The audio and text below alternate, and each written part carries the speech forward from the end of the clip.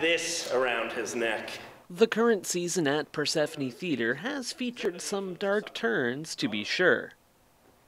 But as artistic director Del Surgic looks towards next year, he sees brighter times ahead, at least on stage. And I also think it might be one of our funniest yet. There's a lot of comedy in it, and I don't know, maybe I was intuitively reaching that we all need a little more of a laugh. After all, I did do Butcher this season. There will be plenty of laughs to be found on the main stage in 2018-19, with the comedies Mom's the Word 3, Boing Boing, and Rosencrantz and Guildenstern Are Dead. The Thin Man and Fiddler on the Roof, this year's holiday show, will also be on the lighter side.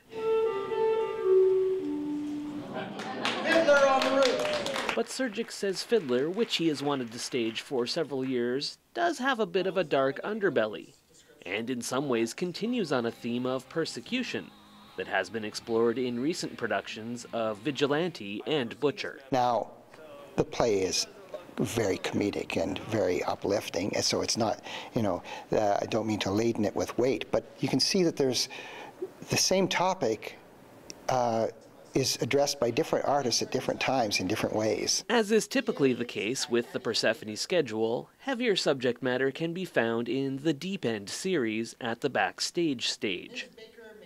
The offerings will include readings of Talking to Terrorists and a new verbatim play by local playwright Joel Birnbaum. We had commissioned Joel a while back to do a verbatim play on race relations, and certainly, as everyone can tell, the need for us to give voice to a conversation has become far more acute. Also returning to the schedule will be the youth series and tour.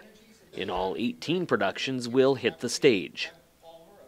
It may seem odd that the announcement of next season comes before the current one has wrapped up, but Surgic says that advanced planning is a logistical necessity, and one that keeps him very busy. If I was told as a young theater artist I'd be planning like a year or two in advance for things, I may not have gone into the theater.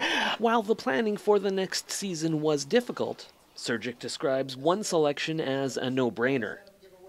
Among the 5 bonus shows will be Circle Game, which is inspired by the music of former Saskatoonian Joni Mitchell. It's really quite exciting to see young musicians and theater artists tackle what's so familiar to some of our older patrons and demonstrate its deep strength by giving it new voice. For more information on next year's complete lineup of plays and their schedules, visit PersephoneTheatre.org.